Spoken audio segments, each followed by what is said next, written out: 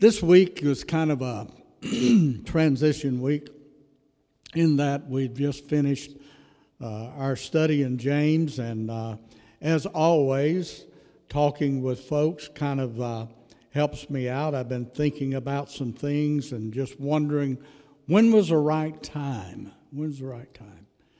And this week, as I hope to answer a question that one has asked, and I know that's on the heart of many people, that is, what do you expect out of me?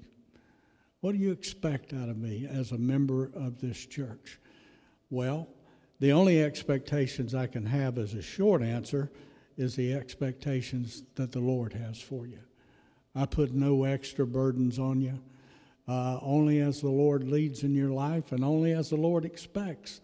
But we're going to explore that, and the reason was the things that go on in our church.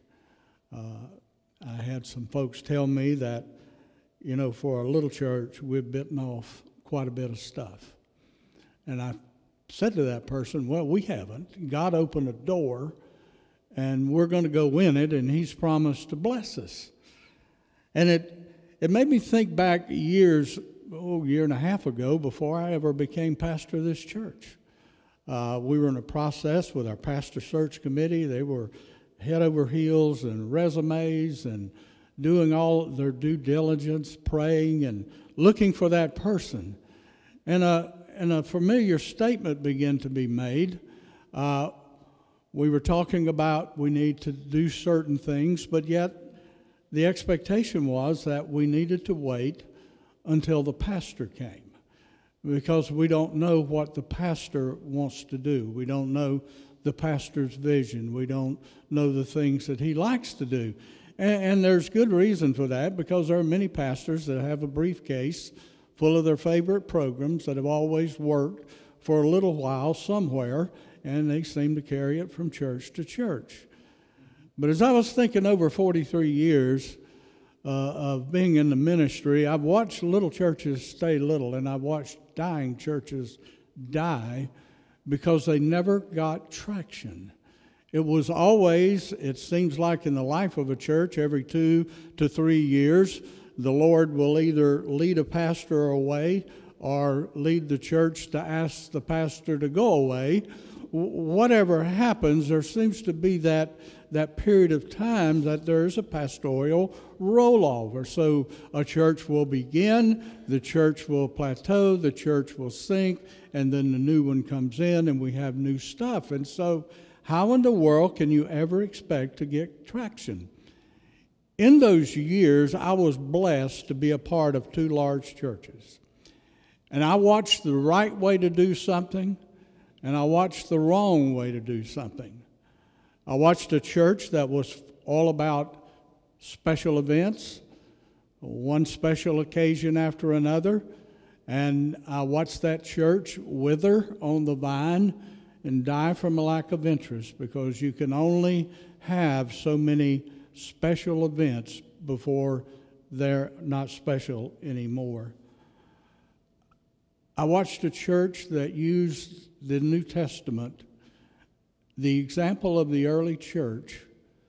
I watched that church and was blessed to be a part of that church over a 30-year period of time, move from about 250 people to 7,500 people. Now, I don't say that as looking like, wow, when are we going to get 75? But here's what I saw.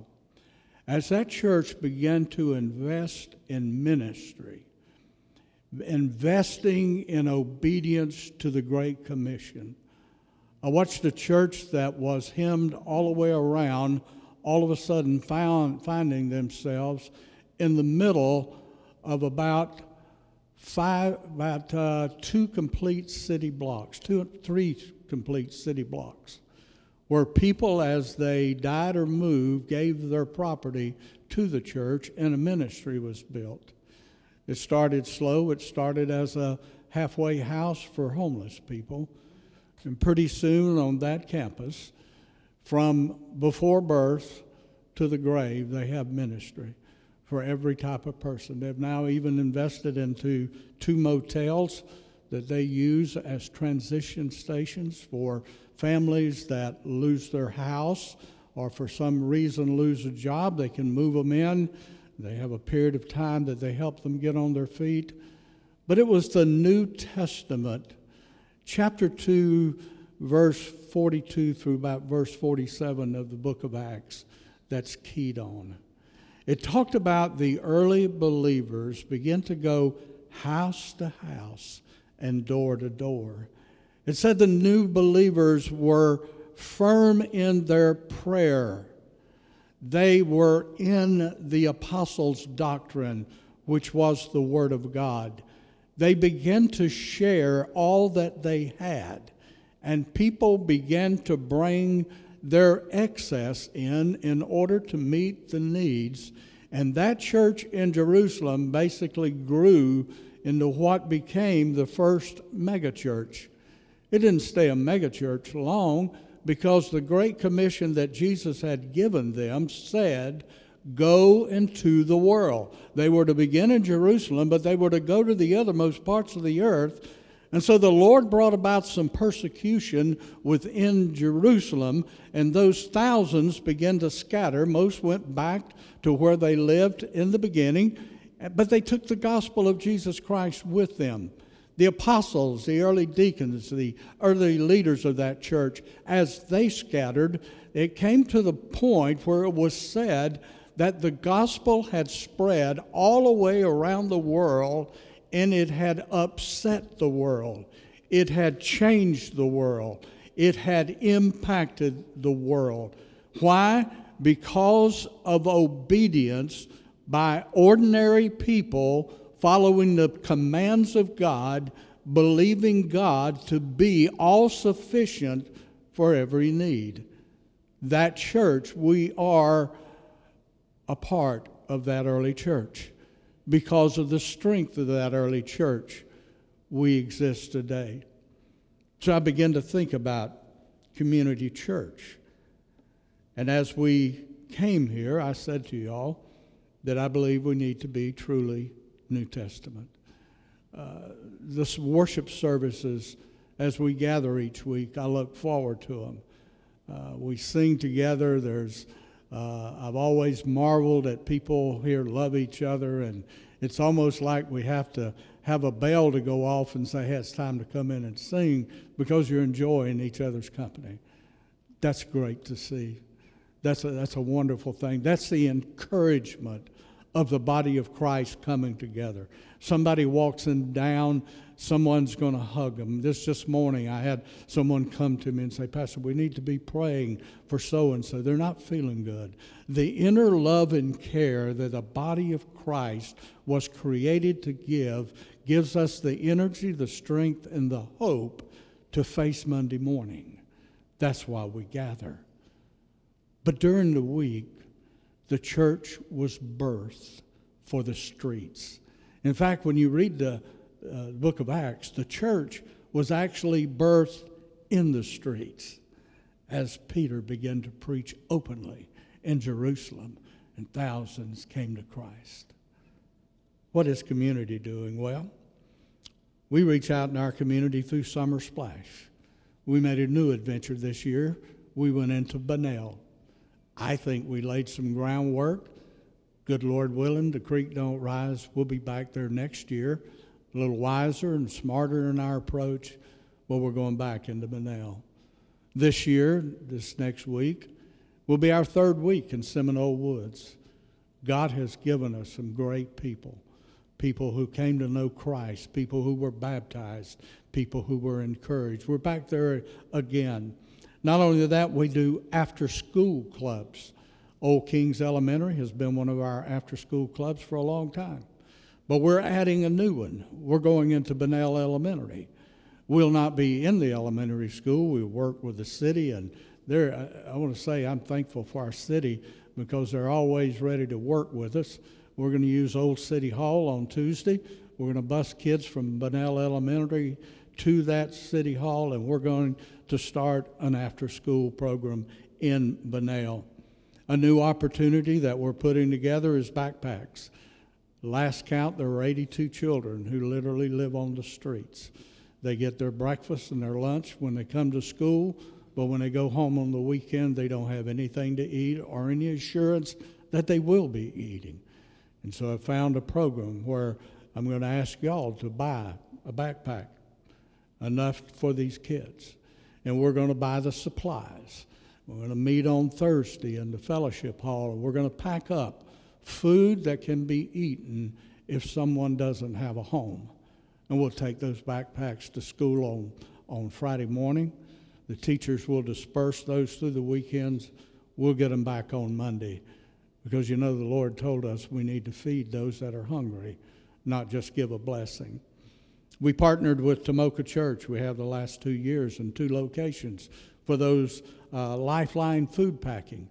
And I think between the 2 times, last year and this year, we've packed out over 100,000 meals that went to feed hungry families.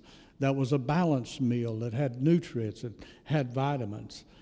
Our Wednesday night, we're wrapping it up. It used to be known as Awana, but I think branding is very important. And talking with Melissa, we simply have Treehouse Ministries.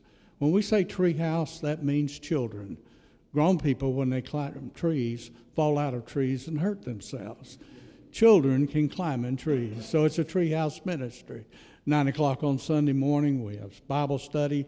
Wednesday nights, we have treehouse ministry where children learn the Bible verse. Not only learn it, they learn where it's found in the Bible, how to use their Bible, how to share their faith, what it means to live a Christian life.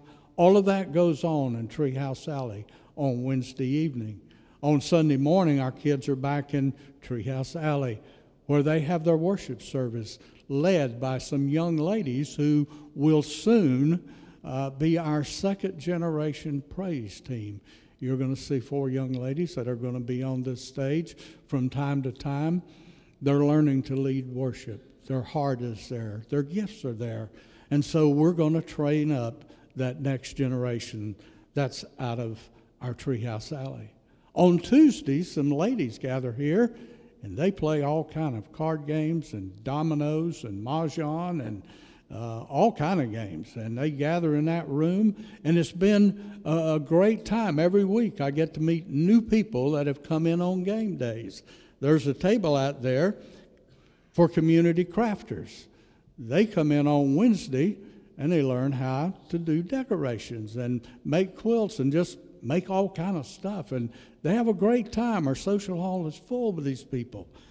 These are outreach opportunities in order to share the message of Jesus Christ and His love. You see, these are not events that we put on.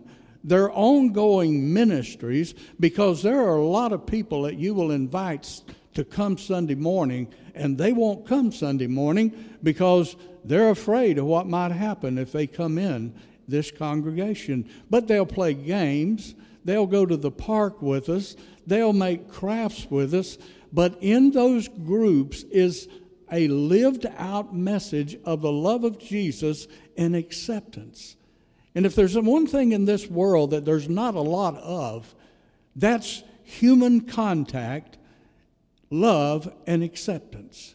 Most communications are text me and email me, and there's no feeling, there's no touching. You have some, what do you call those, emojis or things that you stick on there, that smiley face and that stuff. I tried that one time, put the wrong emoji on there, and so I've just give up on that. These are things where Community Baptist Church touches our community. But guys, you go beyond the community. Christ Hope International. Last year we opened a shelter in Mwanda, Tanzania.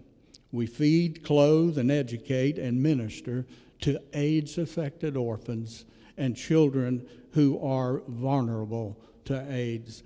We educate them. These kids now have graduated. They're first in that area of these child care centers. They've graduated their first group from high school. Now they're into college. That's a $5,000 a year sponsorship.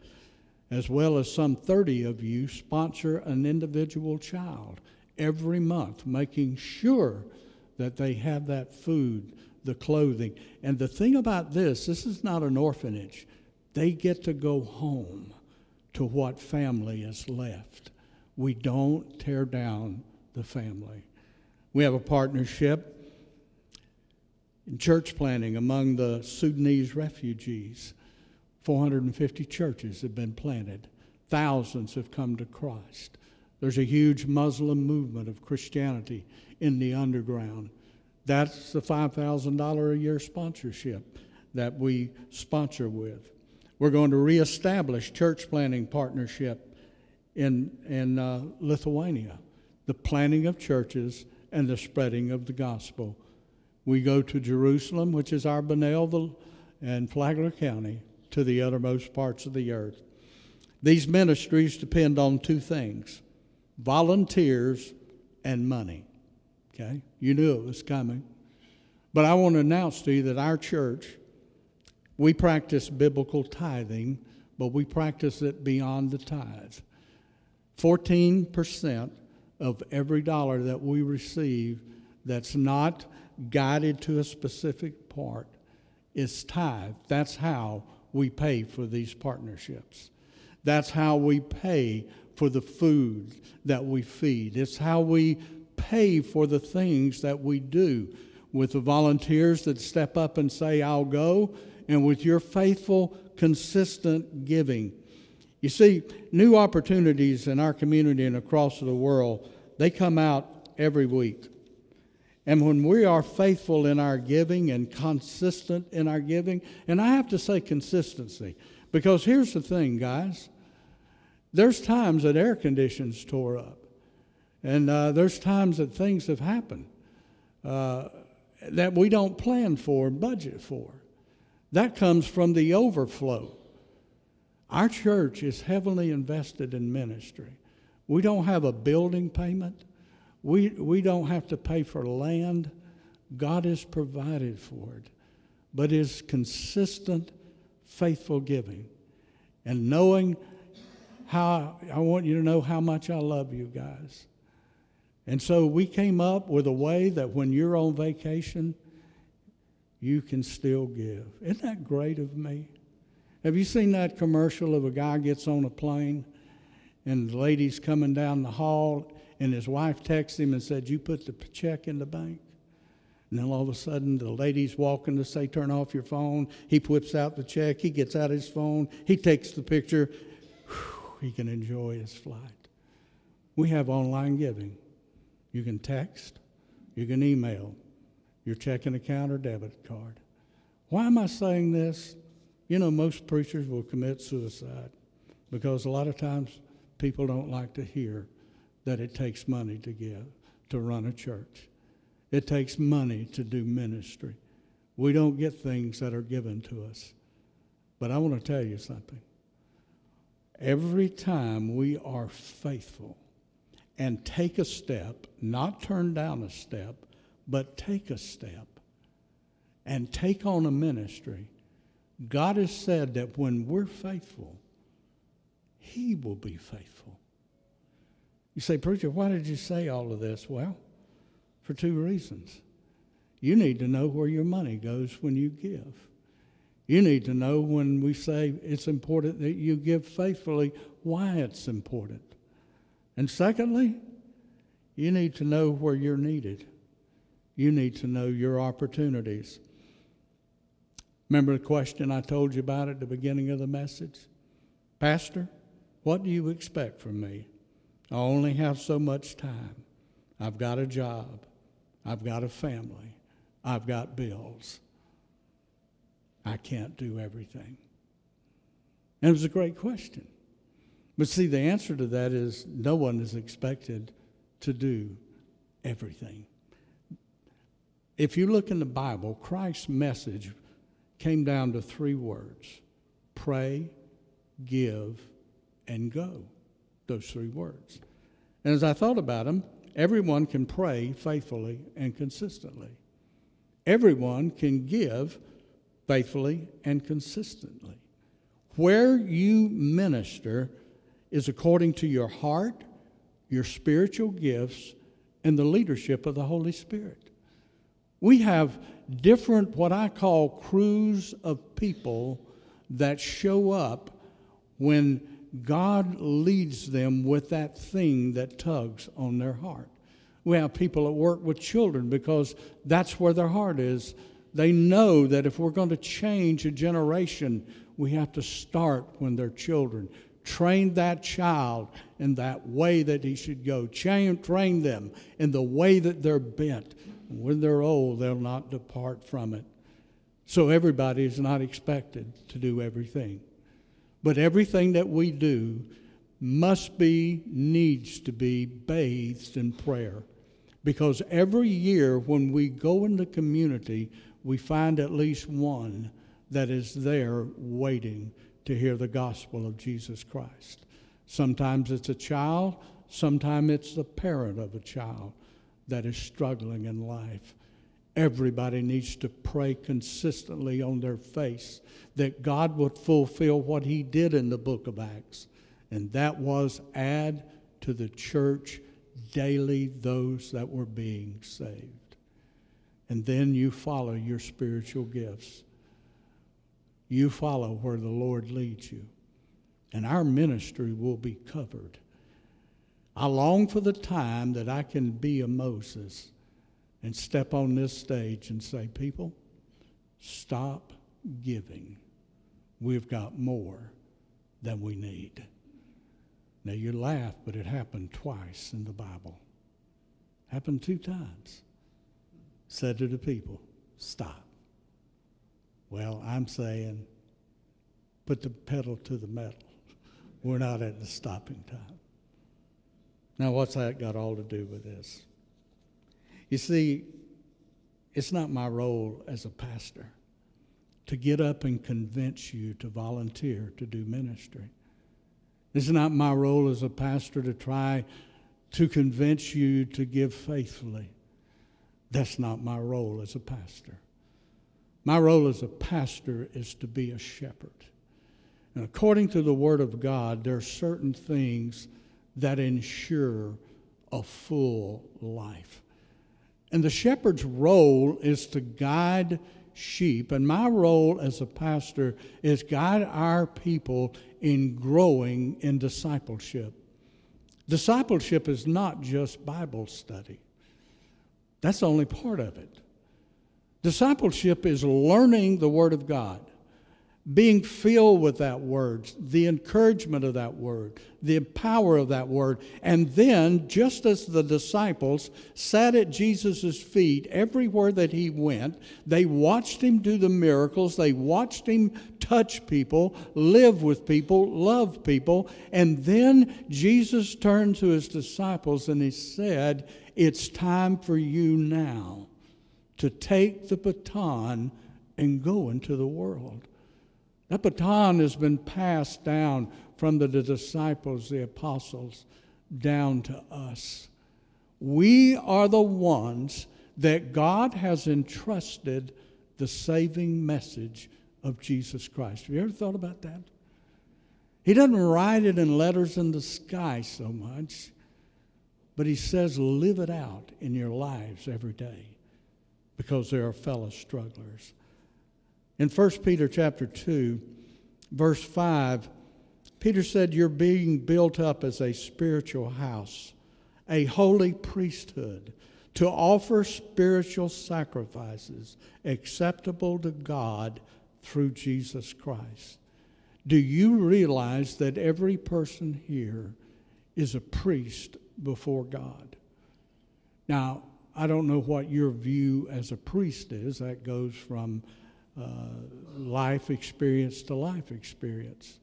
But the Old Testament priest had to be clean, ceremonially clean, and put on clean garments before they could take the sacrifice. They had to bring the sacrifice, a blood offering for their sins, before God. And then they would bring the sacrifices through blood for the sins of the people. The priest ministered before God for the people because at that time people could not go into the presence of God. But now every person, it's called the priesthood of the believer. It's good that you call me or someone else to pray for you. But God has said to you, you are a priest before me.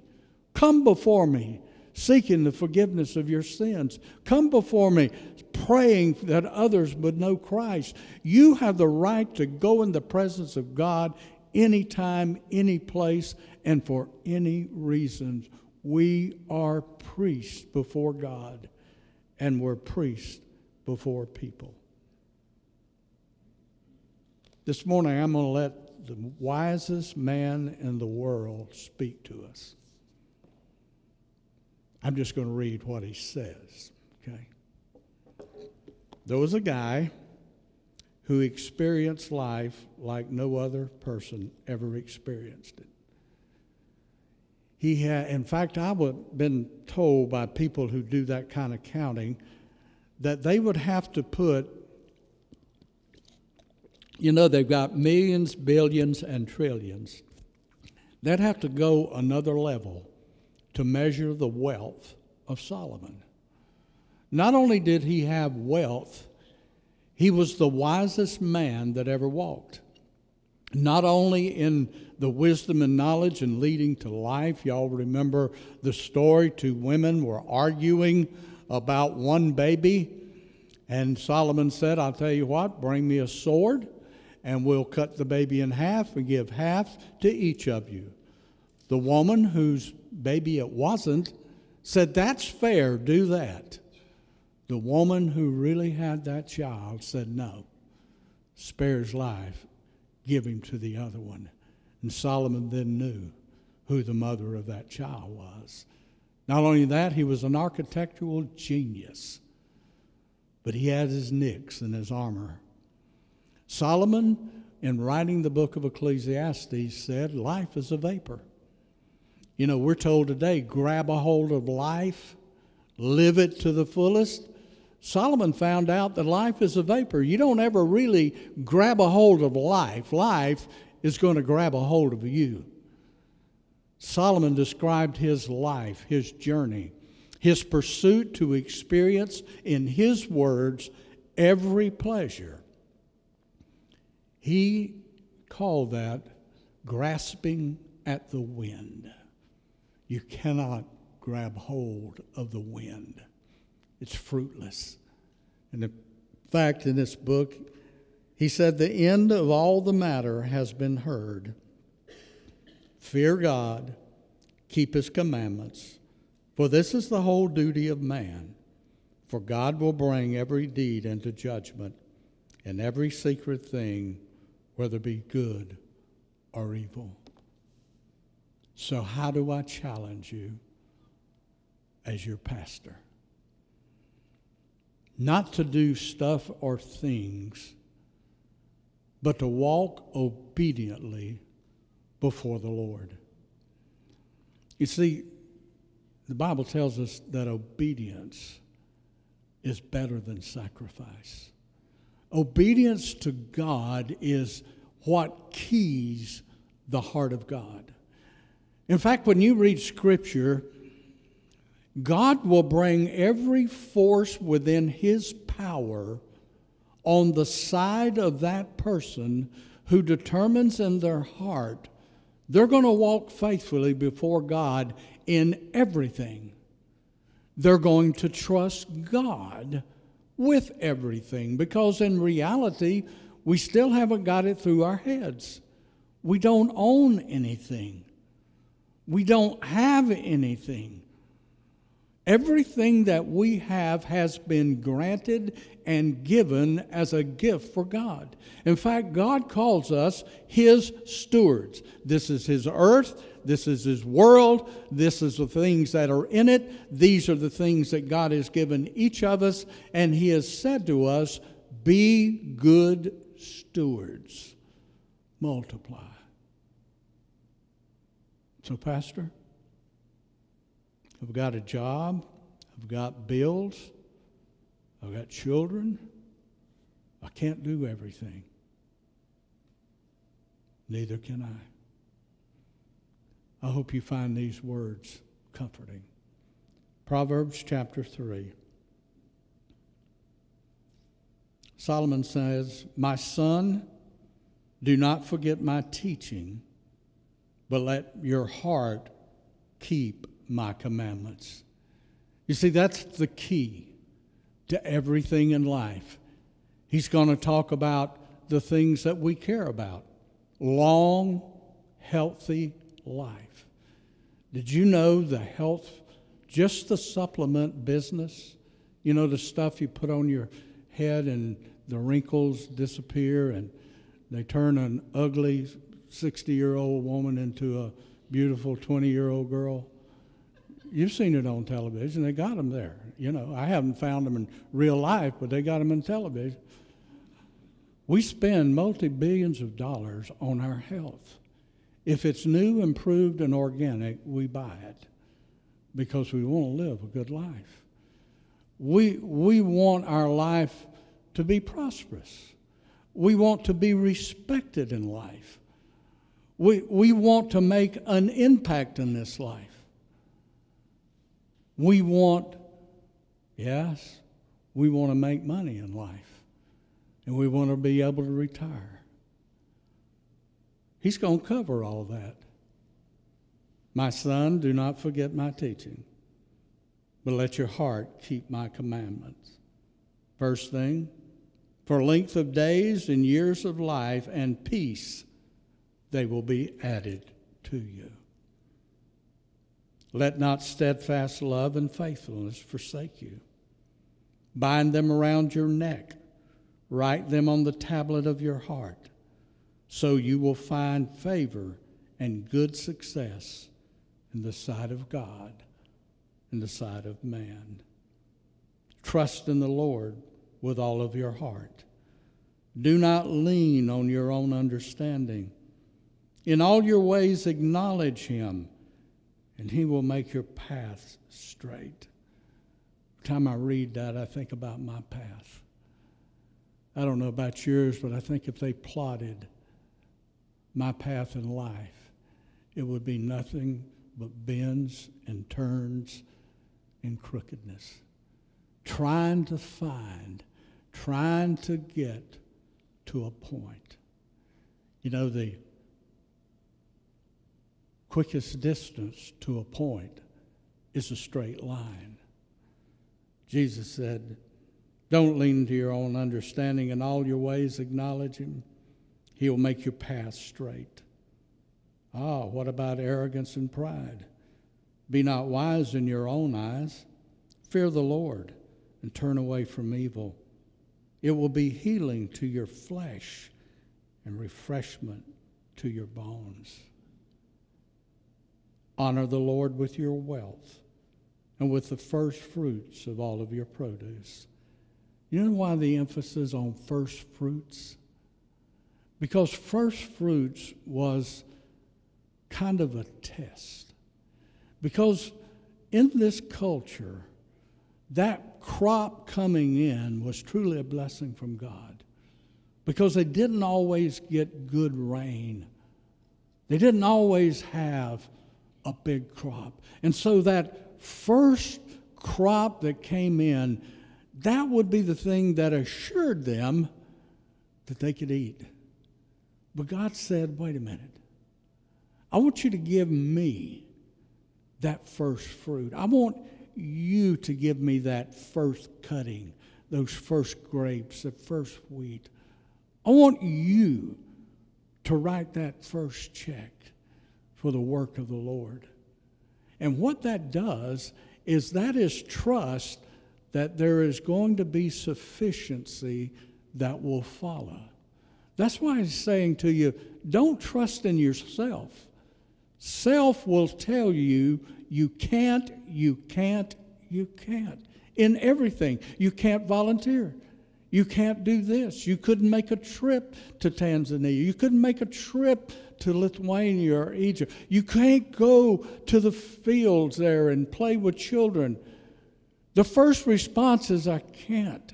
But that's our understanding. Be not wise in your own eyes. Honor the Lord with your wealth and the first fruits of your produce. Then your barns will be filled with plenty, and your vats will be busting with wine. My son, do not despise the Lord's discipline, or be weary of his reproof. For the Lord reproves him who he loves, as a father the son in whom he delights. Pastor, I can't do everything. I have a family. I have bills to pay. I have a life to live. Proverbs chapter 3 will be some of the greatest guidance in your life. Because that is the prescription for the life that we all desire to live. A long life, a full life, a healthy life, a life where we're loved and where we love other people, where people respect us, where we have influence. All of the things in life that we struggle to achieve and so many times fail is wrapped up in 12 little verses that's hundreds of years old. And it comes down to this.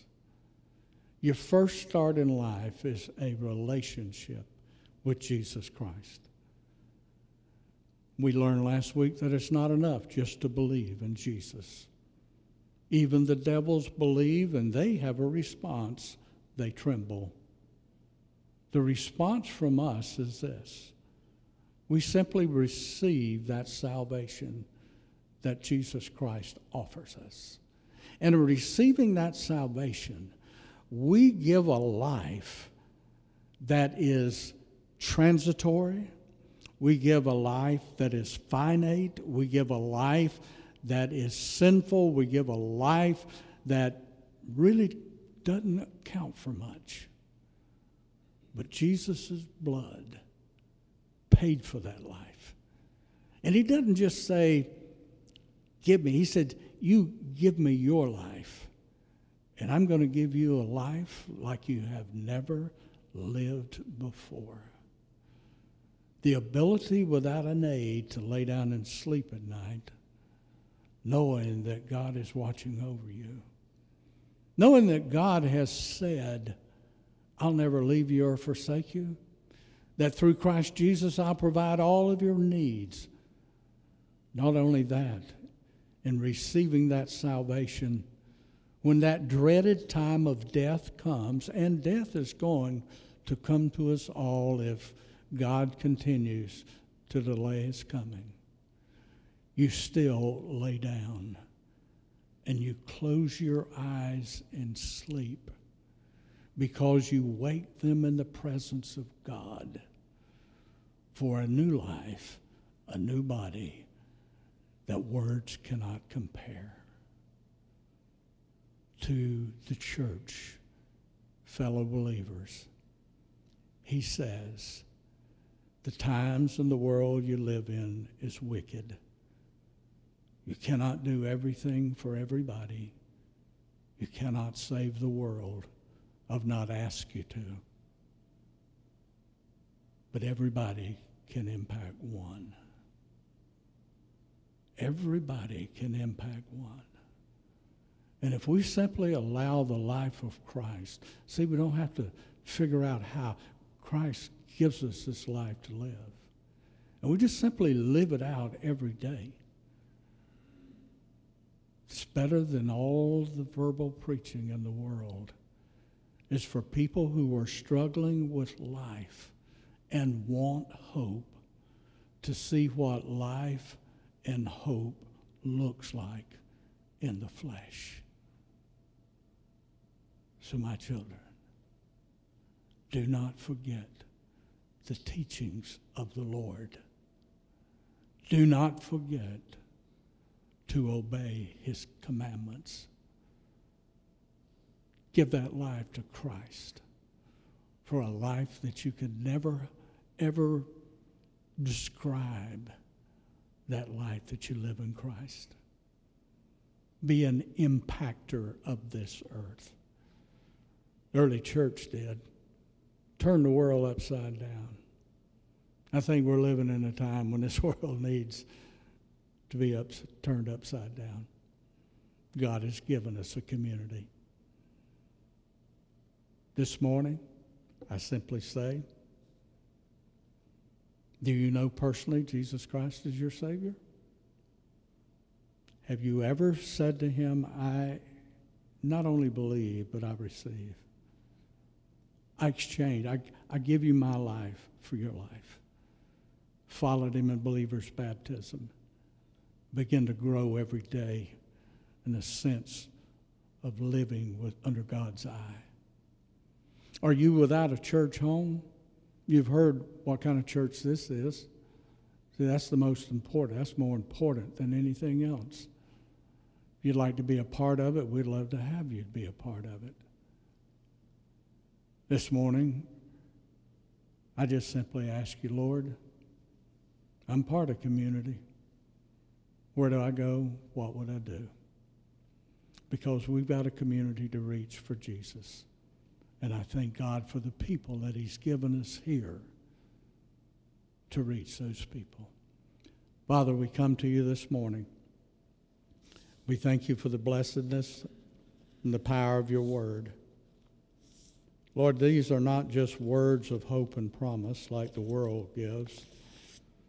These are words that are thousands of years old, and generation after generation, those who obey these words live in the prosperity of life. This morning, I just pray that these 12 verses would sink deeply into our hearts and lives. Let us consider, do we have faith or do we have faith in works? Do we really believe what you have said? God, today, speak into lives as you never have before. We thank you. Thank you for what you're going to do through this church. In Jesus' name we pray. Amen.